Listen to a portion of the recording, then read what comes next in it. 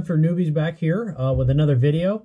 So today I just wanted to thank everybody. We continuously are growing the channel. To become a supporter of the channel, please look at the description for the Patreon information. This is going to help us get more content to the channel as far as testing stuff for, you know, nice builds and obviously getting more stuff to review in the future, like different, you know, trigger mechanisms, magazines, holsters, equipment, lights, sights, things of that nature. So again, want to thank everybody for coming to the channel again and subscribing for, you know, the future videos. I do have a couple interesting ideas coming up to really test out some theories, especially with a lot of people really pursuing to, you know, kind of try to convince the general public that things like, you know, gun weight are a complete advantage or disadvantage. And I think definitely to a degree, the weight of a pistol definitely does help it eat up some of the recoil. But at the same time, I kind of want to test how much and see if it's really worth that. So I have a Spectre comp that you've seen in past videos. I plan to switch that out to a just laser stippled grip module. So it's just a black grip module instead of the tungsten infused.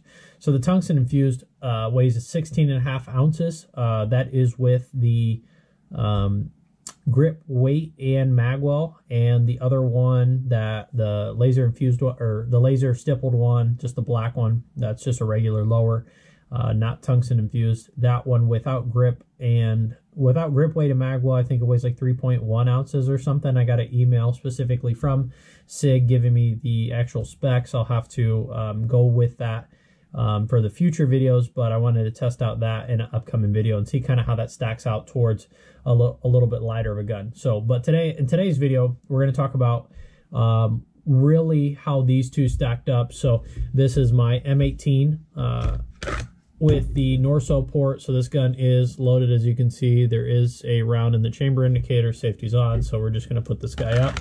Now, at the time of the video, when I physically shot it, I did not have the little bit more aggressive stippling. I physically did some larger dragon skills on it. That's why it's not as pretty as this one. And I also wanted to show you, now this is not my first frame that I've ever done. So with that being said, you can physically see, even though I'm decent, I definitely, cutting borders is just a pain in the butt. I mean, it's just very tough for somebody who doesn't do it every day. And as you can see, it didn't come out the cleanest, long story short. So with that being said, now you can check out my 19X that is stippled by SRB Customs. You can see it has very nice, smooth, and straight lines as opposed to what I was doing. So this one is safe, as you can see. Just so that way nobody complains about that I didn't safety check it. I know what guns I keep loaded, I know what guns I don't keep loaded, but nevertheless, you should always check your guns. It's always a good practice just to check all your guns. But nevertheless, you can see he did a single undercut here. It's still very nice, smooth. He's got really, really nice borders that lines up exactly to my magwell. He's got really aggressive ledges for accelerator cuts, and these really do help with having a vantage point on the pistol to help point the nose down. So if you like what you see here with the stippling and everything, there is a coupon code for 7% off your stippling package, whatever you choose, how inexpensive or expensive you choose to go. I have found that he has some of the better pricing already, so make sure you use that code if you're planning to send your gun off to get stippled. This is my top modification that I like on all my guns because you can kind of get a little bit more used to the amount of recoil your gun has and everything like that, but as you shoot longer, a really slick grip doesn't help you any, and this really helps you make sure that you get consistent grips, because you'll notice as you get a little bit of a weaker grip or a different kind of angle in your grip, it will really drastically change your groups. So I like having a really, really consistent texture when I'm shooting my guns. And stippling is my favorite modification due to a gun. I think it also gives it just that extra level of you know, just appeal, especially cosmetically, but it also provides a huge benefit in performance for me because I really like the aggressive texture. It helps me. If you were to ask me what would be my top modification, I would choose stippling before I do anything else. just because it's going to help you handle the gun and manipulate the gun a lot better. And even with more practice and practice, you can get better with a gun that isn't compensated or ported. I just enjoy shooting the ported and compensated guns. Now, that just is what it is. So what you're going to want to do is kind of, you know, pinch your hands. You know, you're going to want to basically get a really good grip on your gun. And then, you know, what I do is I try to get up as high as I can, kind of try to rotate my webbing of my hand, so that way you can see it kind of ruffles there in the back. Just obviously don't want to make sure you go too high, so that way you're getting, you know, some slide bite or whatever. But you want to do that. And then I typically will, you know, instead of holding my hands like this, I physically grab these two and I try to push on basically my trigger finger, and then the rest of my fingers kind of go like this, you know, so that way I'm a little bit higher on the pistol. And then I really try to, I don't really push down too hard with my right thumb, but I try to basically palm the whole side of the slide. And then because of that, you'll physically push this, keep it in place. So you'll be pushing against it. So sometimes you won't get locked back on the slide, and that's why. But nevertheless, I have found it more enjoyable and easier to keep my shots quicker. And you know, it keeps the front of the gun down a little bit more, which I like. So that's why I grip my pistols like that. I've tried a couple different grips. However, that's just what's worked for me the best. And really, it's not really so much as where you place your hands. You just want to figure out what's good for you in terms of mitigating recoil. Now, for me, that's what works, because when I get up high, I'm really using a majority of the pressure on the actual, like where my finger bends right here, and then also my palm. So I'm really pushing against it. And then with this one, since Glock has this hump, it actually works out pretty well, because you don't get a traditional grip on this gun anyways. You kind of have to twist your hand a little bit to have it fit. And then what I'm doing is I'm pressing towards, so I'm going like this. And you know, there's a lot of professional shooters like Rob Bogle, who talks about his grip, and he physically sometimes he'll physically come on the front of the trigger guard, which I run a light on all my guns. I've never done. I mean, granted, he's a million times a shooter I am, but it just helps me. Those are the tips that work for me. And I have learned, because a lot of people, you know, say like, oh, you just want to have the tip of your finger on the trigger, things like that. It's all about really testing what works for you. For me, if I have my hand really far back and I'm trying to do that, I tend to snatch the trigger more. So I physically get in the mag well, and I'm pulling the trigger with the actual crease here in my finger. That's where I pull the trigger. I know that's not what a lot of people tell you what to do. I'll tell you, do what you think is going to work for yourself, and mainly just get out there and train with your guns that you buy. And make sure that you understand how they work. Make sure you know them insides and out. You know how to fix a issue that comes up. All those things.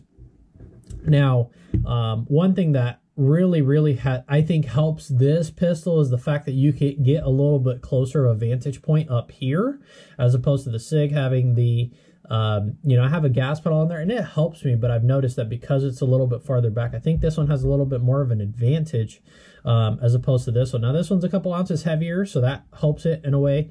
But in terms of overall recoil on these two, now you'll notice in the video I'm shooting, the Ramjet is on there, and that's what I'm physically doing. However, I switched it over to my other pistol, and I have that out to get stippled. You know, one thing that really makes a gun is the texture and technique, and then obviously its capability of the firearm itself. So I'm working on getting that black one up and going, but and yeah, I keep getting sidetracked. But in terms of these two, I found that the 19X with the compensator did shoot flatter. It weighs a little bit less, so that's a huge bonus.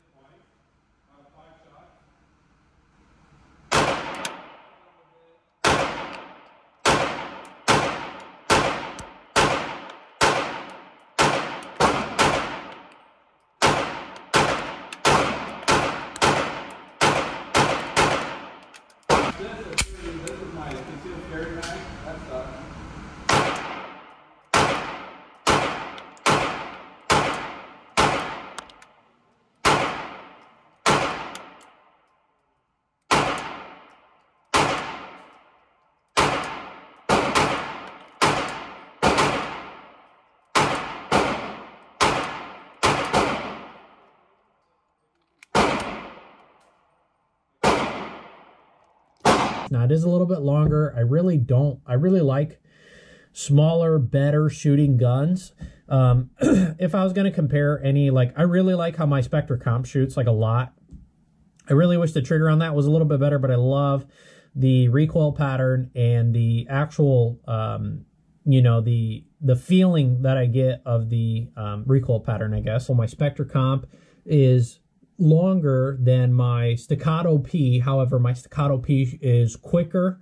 By far, it's quicker. It has less recoil, way more accurate, better trigger. I like the grip in it. I really love everything about the Staccato, and I plan to show it some more love come into the in the future videos. However, right now I'm trying to really, you know, these seem to be the most popular, the striker fired guns that you can kind of put a little bit of money into and have some personalization and make completely your own, which I really don't blame you. I mean, I enjoy having these guns out more than my Staccato, even though I know the best shooting handgun I have is the Staccato.